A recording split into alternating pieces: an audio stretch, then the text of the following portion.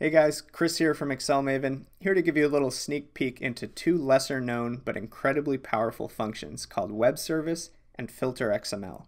Now together these two functions allow you to actually pull real-time data from an API directly into Excel. Here's an example that I built using a Weather Underground API. What I've essentially done here is use Web Service to return an XML string containing all sorts of information about the weather conditions in a given zip code.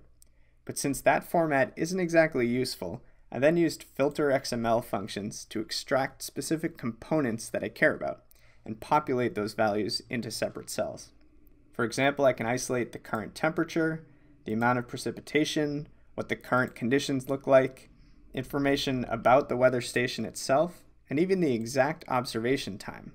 Now, to learn about how you can use Excel to tap into real-time data, whether it's weather conditions, stock quotes, or Google directions, click the link below for a discount on my full Udemy course on advanced formulas and functions.